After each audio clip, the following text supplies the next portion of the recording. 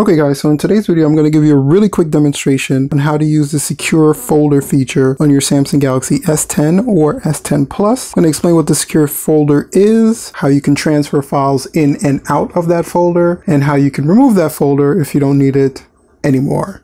Let's get started with the video.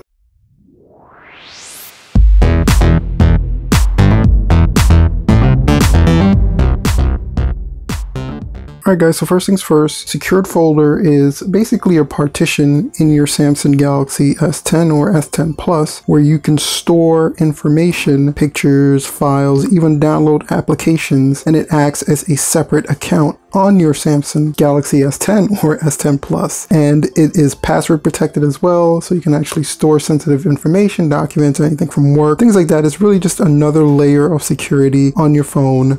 Let me show you exactly how to access it. So first you want to make sure you're loaded into your phone. You swipe down from the top, you go into your settings option here, and from settings you're looking for biometrics and security. So now once you're going into biometrics and security, you go right down, you'll see it's a secure folder right there. If you hit that secure folder, it's going to bring you to this welcome screen. So it basically just explains what secure folder is. Again, it's protecting your data and making sure that you can secure copies of your applications, pictures, and other things. And you have to sign in with your Samsung account. So if you don't already have a Samsung account, which most of you do if you already have a Samsung phone, it's kind of almost a requirement to get into the Samsung phones. You can go create a Samsung account. After you're done, you're going to hit agree. It's going to process for a little bit. And then it's going to ask you to enter your Samsung password. So I can just press my fingerprint. And now it's telling you that you can add files, keep apps secure. So what the keep apps secure option means is that you can actually have a mirrored version of an application in the secured folder without actually affecting the app on your main phone. So if you have, for instance, a business Instagram account and a personal Instagram account, you can actually have your business Instagram in the secure folder logged into as normal, and you can have your personal Instagram logged into as normal and the regular partition of your phone, and the two accounts won't affect each other. So once everything is set up, going to bring you into this screen, and this is where you add your second layer of security to the secure folder. So you can either again add a pattern, a PIN, or a password, and biometrics is still activated. So you're adding this in addition to the biometrics. If you want, you can disable the fingerprint, but this is a secondary backup because sometimes when you reset the phone, it requires you to enter a physical password, PIN, or pattern and not use the biometrics to initially get in. I'll do a PIN, and I'll just pick any kind of PIN.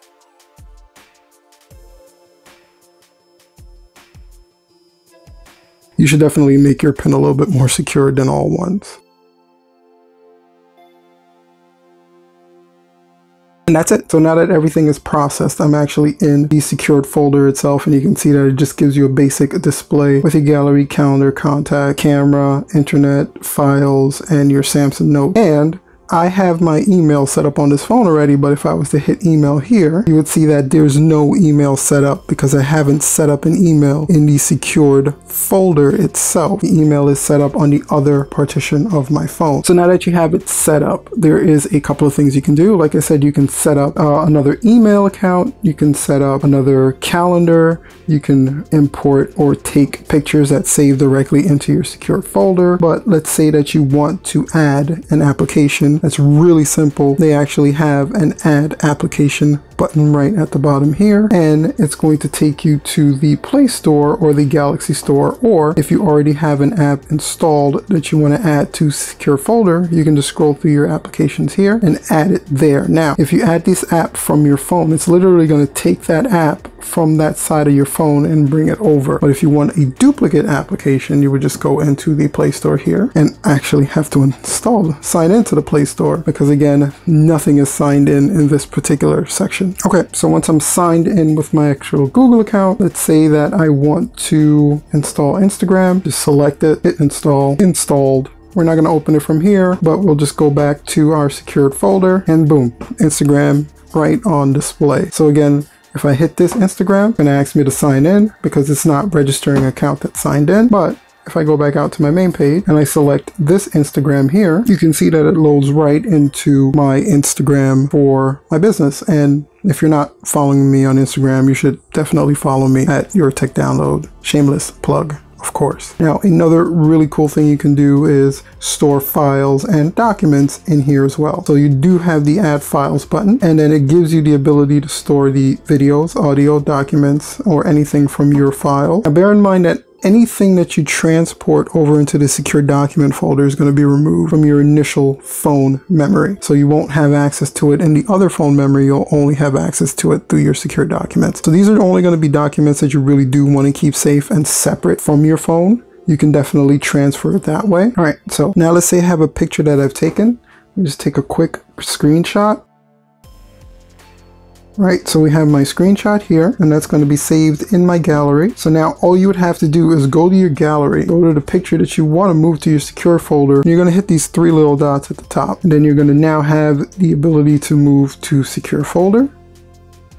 Moving. So that picture has been moved to secure folder, and you can see that it disappears and is no longer stored in my gallery. So that picture is not going to be present in this gallery, but if I go into my secure folder here, and I can go into gallery and boom. So you have the new picture stored in a new location in your phone, and you have the different options here as if you had a regular gallery. So it gives you all the regular options that you would have on your outside gallery on your inside, so you can control settings, and this is all independent from your initial phone settings. So now if you hit the settings button, those three little dots on the top, you do have three different options. You can lock, which just basically locks the secure folder immediately. You can customize your application, which just gives you another layer of customizations in here as well. And then you have your settings here that just goes into a little bit more detail. You have your biometric or lock types that you can set up. You can set when to auto lock the secure folder, notifications, and data. You can have this show the different notifications on your lock screen. If you don't want your notifications to be shown, then you can actually turn that off here. And you can even hide the secure folder itself. So if you tick this, it will be hidden and it won't be shown in your actual applications drawer. So the only way that you'll be able to access your secure folder is going into settings, biometrics, and security, and then actually hitting the secure folder there. And that's really if you want to add another layer of security on the 3 layers of security you already have. If you're that paranoid, keeping government secrets or whatever in your phone, you can definitely do that. So now the last thing I'm going to show you is how to get rid of the secure folder if you ever decide that you no longer need it. You don't want to store anything in here, you just want it off your phone. That's actually really easy. You're just going to log in to the secure folder itself. Go to those 3 little dots there, and then you're going to go to settings, and then you're going to go to more settings.